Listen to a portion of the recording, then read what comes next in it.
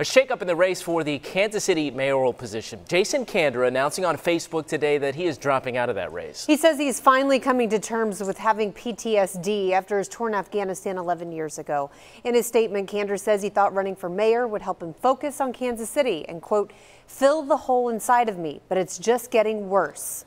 41 Action News reporter Stephen Dow joins us now with more on this developing story. Stephen. Rhiannon, Kander says that he's tired of running and he wants to take this battle on with PTSD. The former Missouri Secretary of State said that he went to the VA just yesterday to start getting help. In a long Facebook post to his supporters, Kander said that this isn't goodbye. He says, once I work through my mental health challenges, I fully intend to be working shoulder to shoulder with all of you again. He went on to say, but I'm passing my oar to you for a bit. I hope you'll grab it and fight like hell to make this country the place we know it can be. Now, the race for Kansas City mayor is crowded with 9 candidates. When Kander announced Councilwoman Jolie Justice dropped out because he wants to focus on his mental health, he will also step aside from the day-to-day operation of Let America Vote.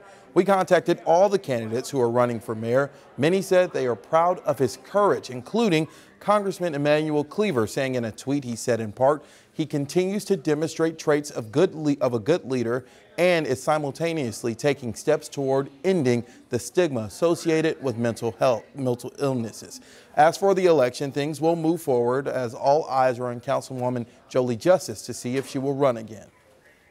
I'm going to have to take some time to let this information settle in. I'm going to have to talk it over with my wife and my supporters. And once we have a chance to have family discussions, I'll be making a decision about what I do next. And as I always tell people, I still have a job to do right now. That was the same job before, during, and after. So for me, we just keep doing what we're doing. I think it's important for us now to wrap our arms around Jason Kander and any others in the same situation and offer our love and support for them during this very difficult time. Now, the primary for mayor is still a ways away. Next April at 6, we'll look into PTSD, an issue that impacts thousands of veterans each day. Stephen, thanks so much. Live in the newsroom. And as Stephen just mentioned, the primary is April 2nd. New candidates can still enter the race through the first week of January. And then the general election will be on June 18th of 2019. In Kander's statement, he says he hopes his honesty will help other veterans suffering with PTSD.